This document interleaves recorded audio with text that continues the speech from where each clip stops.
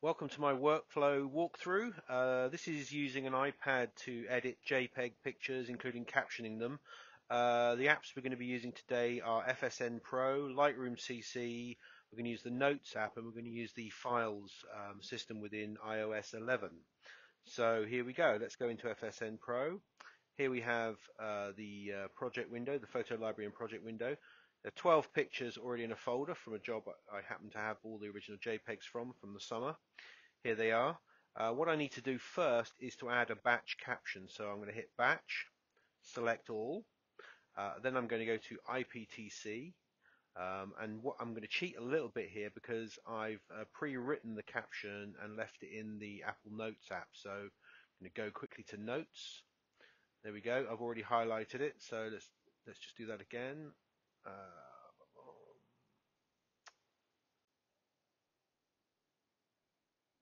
Okay, here we go. Select all and copy. We're going to then go back to FSN Pro, go to the caption window, and we're going to paste that in. That's all in. That's fine. I'm just going to put the lady's name here in the title.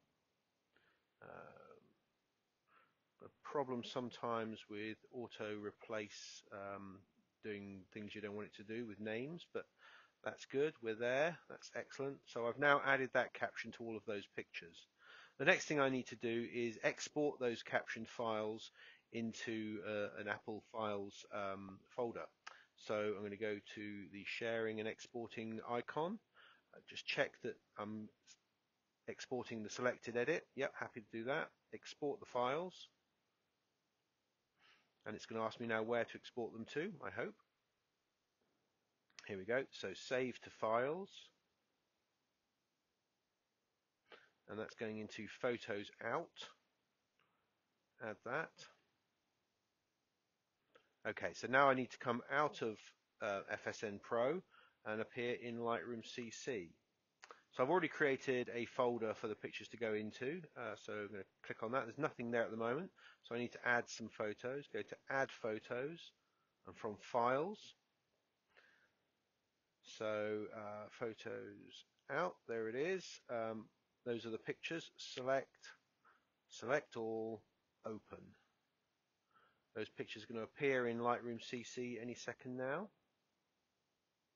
Here we go, 12 photos successfully imported.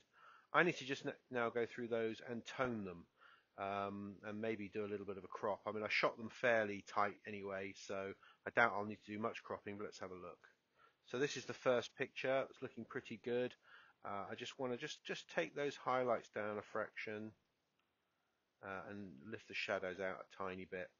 And that's pretty much all I want to do to that picture. So I'm happy with that. Now I'm going to save that adjustment in case I need to do it to any others.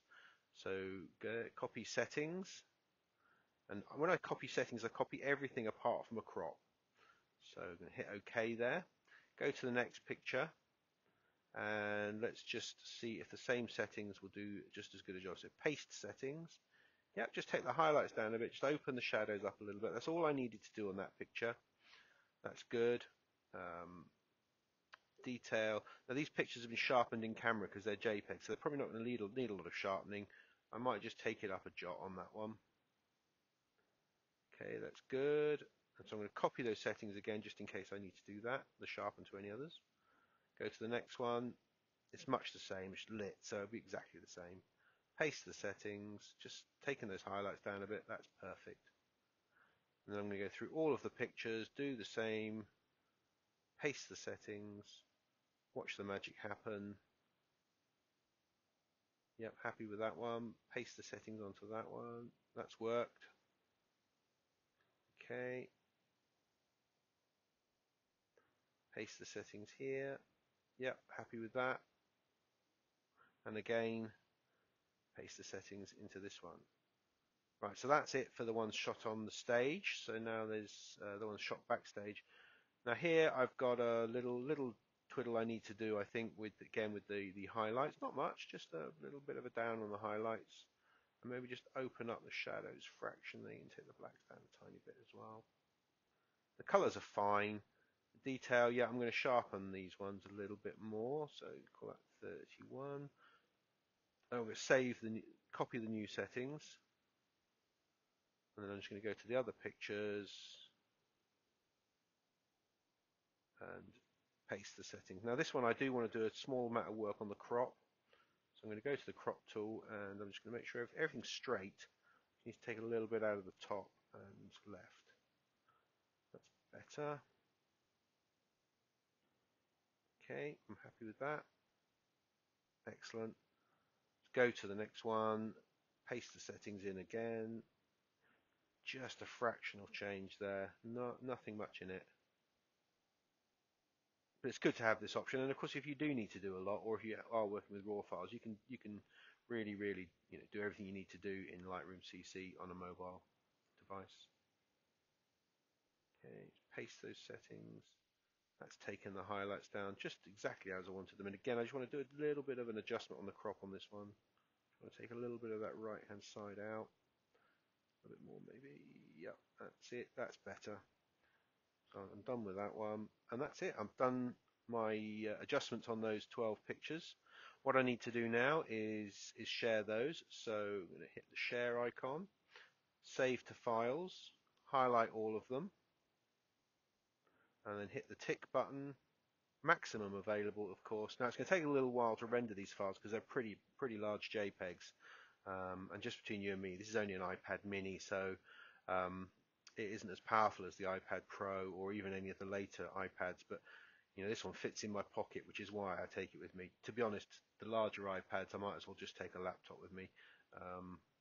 This one I use just for those few images on the fly where you need to get them away quickly. Here we go, saving.